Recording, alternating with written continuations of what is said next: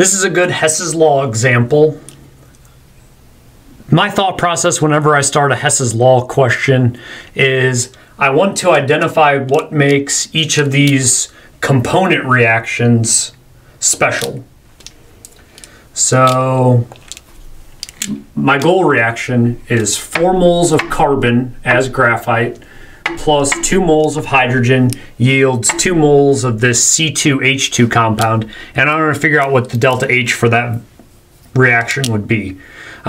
Just so that I can talk about it a little bit less annoyingly. C2H2 is called acetylene. So when I talk about C2H2, I'm just going to call it acetylene, and then that way I don't have to keep saying C2H2. So I need 4 moles of graphite. Here in reaction A, I have graphite, and if I look nowhere else do I see graphite. So the only place I'm going to be able to get that 4 moles of graphite is in reaction A. I need graphite as a reactant. Reaction A has graphite as a reactant. I need 4 moles. Reaction A only gives me 1 mole of graphite. Easy to fix. I multiply reaction A by 4. That means carbon by 4, oxygen by 4, carbon dioxide by 4, and the delta H value gets multiplied by 4. So I'm going to go ahead and do that. Times 4, times 4, times 4, and 1393.5, or 393.5, times 4 is 1574.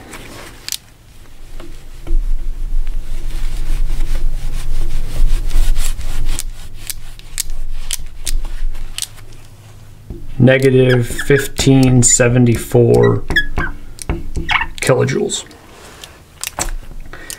Next up, so that should take care of that.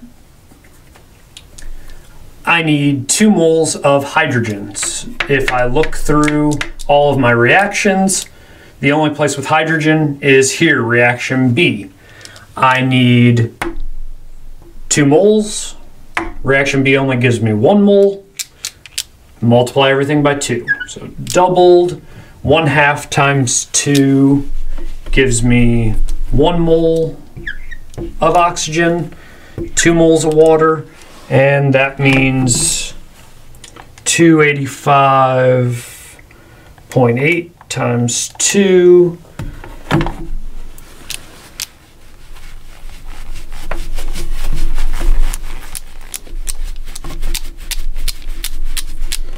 negative 571.6 kilojoules.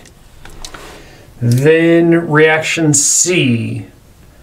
It is my only place where I get acetylene. The only place C2H2 shows up is here in reaction C. I need 2 moles. Reaction C has 2 moles.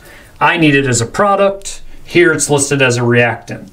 I'm going to have to flip reaction C. Rather than take the time to erase it, I'm just going to cross it out. When I reverse the reaction, that changes the sign on the delta H. So when I flip the reaction, it's still going to be 2598.8 kilojoules, but it will become a positive 2598 kilojoules. I will just rewrite this real quick. 4 carbon dioxides plus 2 waters form 2 acetylenes and 5 oxygens. At delta H is positive 2598. The goal is for me to add reaction A, reaction B, reaction C together and end up with this, my goal reaction. If I can add A and B and C and get the goal reaction, I can add delta H for A, delta H for B, delta H for C together and find the delta H for that goal reaction. A lot of things are going to need to cancel out. Your oxygens, your carbon dioxides, your oxygens, waters, carbon dioxides. It looks like about it. Two ways to do this. You can cancel them from the component reactions, or you can consolidate all of the reactants together, all of the products together, and then do your canceling. Because I'm a little bit pressed for space, I'm going to cancel them from the component reactions before I then write my goal reaction. But you'll notice here we have 4 moles of CO2 as a product. Down here we have 4 moles of CO2 as a reactant, so that will cancel out.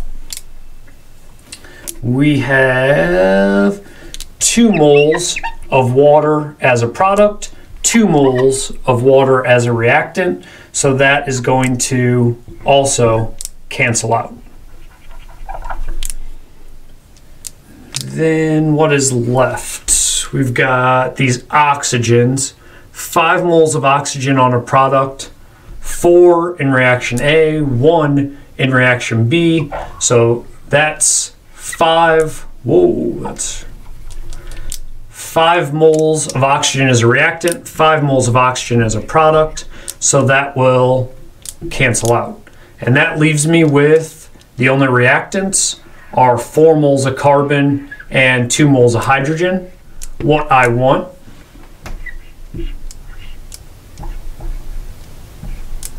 plus 2 moles of hydrogen, and hopefully my only product left standing is the acetylene. It is 2 moles of the acetylene. So we're combining reaction A, reaction B, and reaction C gets me my goal reaction.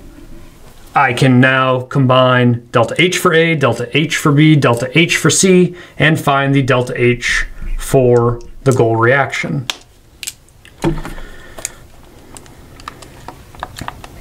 2598.8 minus 571.6.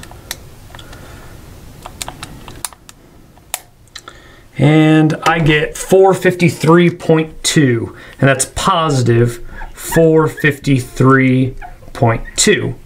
That means that the formation of acetylene from elemental carbon and elemental hydrogen is an endothermic process. Energy has to go in order to make that happen.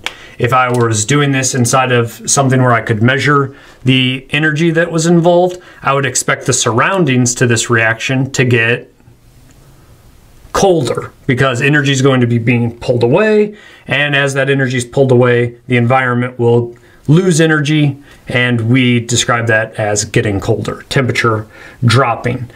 And then also just kind of conceptually thinking about it, the enthalpies of formation for elements are 0. So we go from 0, 0 to a positive 453.2 for this reaction. So I would think that whatever compound this is, the C2H2, is a highly unstable compound because you actually have to put energy in to form it. Most compounds, when they're formed from elements, there's a decrease in energy. They're becoming more stable. This is less stable. So just kind of the meaning behind what these numbers tell us.